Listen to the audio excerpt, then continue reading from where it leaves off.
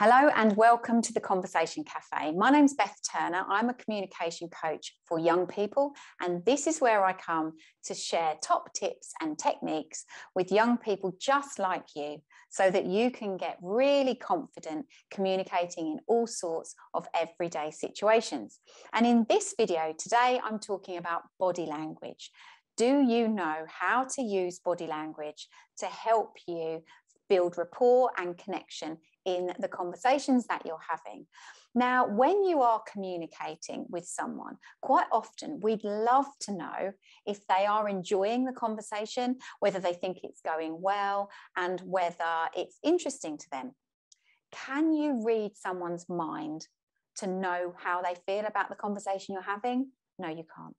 But can you read their body to give you clues as to how they're feeling about their conversation with you? Actually, yes, you can. Because two people who are in a conversation that they're both enjoying, that they are interested in, that there's good rapport and connection, they will, without even knowing, they will be mirroring each other's body language. If they're standing up, the chances are if they're having a good and enjoyable conversation, they're going to be facing each other. You might find that they are standing in the same way. If they're sitting, they might be leaning on the table with the same arm. They might be tilting their heads in exactly the same way.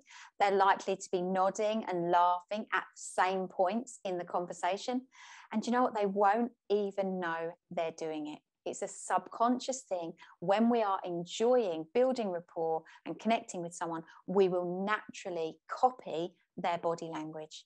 So why am I telling you this? I'm telling you this because if you are in a new friendship or a new relationship or a new conversation with someone, and you want to just take a moment and get an idea as to how that person is feeling about the conversation that you're having, then you can do two things.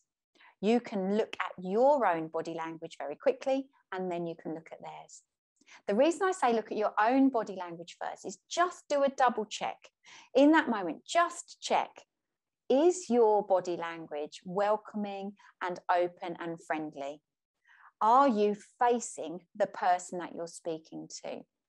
Are you slightly leaning forward to show that what they're saying is important to you?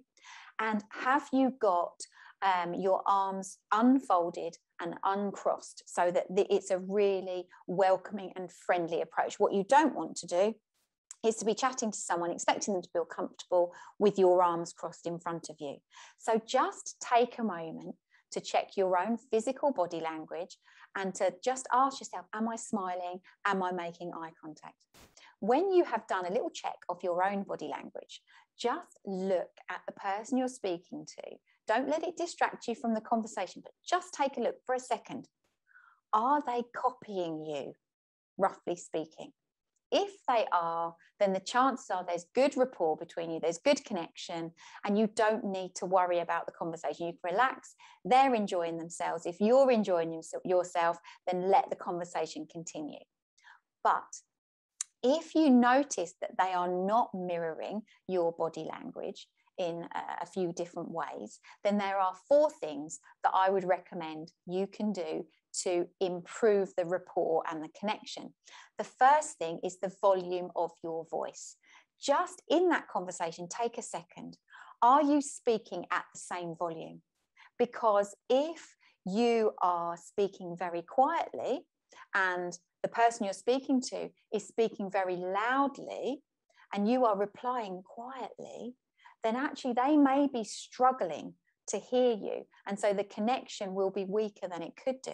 And likewise, if they're talking about something that is quite sensitive to them and they are using a quiet voice and you are replying and booming your voice out across, wherever you're speaking to them, then it might make them feel a little bit uncomfortable. So the first thing you can do is to just check that the volume of your voice is the same as theirs. The second thing you can do is check that the speed of your voice is matching theirs. If they're taking their time and speaking quite slowly because they really want you to understand what they're saying, and your replies come back 100 miles an hour and you're speeding through your replies, it might make them think that you are not listening properly or not interested in what they're saying. So just take a second to check that the speed of your voices is similar. The third thing you can do is to use some of their favorite words. So if somebody's talking to you and when they like something, they always describe it as incredible. Everything is incredible. Their dog did something incredible. They went somewhere at the weekend that was incredible. That is obviously an important word to them. So think about using it in some of your replies. If you want to talk about something that your pet did that you think is good, then use it as incredible. Because what that person will do is they will hear you use one of their favorite words and they will think, oh, you know, we're really connecting. We use the same words. We get on. There's rapport. There's connection. So volume of your voice, speed of your voice, keywords or favorite words that they use, and also just double check your physical body language. Are you facing them? Are you making eye contact? Are your arms uncrossed and your body language open? If you make subtle changes in those 4 areas, you will probably see the person respond. Now, I like to encourage you to use body language subtly. It's not like a game of copycat. Every time the person you're speaking to itches their nose, you itch your nose. If they put their hand through their hair, you touch your hair. That's just going to make them feel uncomfortable. What I want to do is suggest that you just have an awareness of body language, and it can be used just for you to take a second in a conversation just to check that you are getting an indication from the person you're speaking to that they are enjoying the conversation. So my advice would be to practice it. Practice mirroring the people that you are speaking to. It could be your parents, your brothers and sisters, your friends, and also watch when you're out and about. Because if you go anywhere, in the playground, in coffee shops, anywhere socially, you will notice that people that seem to be getting on well and enjoying conversations between themselves are often copying the body language of the other. So use body language to your advantage. It's really simple, but it takes a little bit of practice. So that's everything that I wanted to tell you today about body language. If you've enjoyed the video, then please let somebody else know that it exists. If not, then let me know why not in the comments below, and I will do what I can to help you. Thank you for visiting the Conversation Cafe. I'll see you back here soon.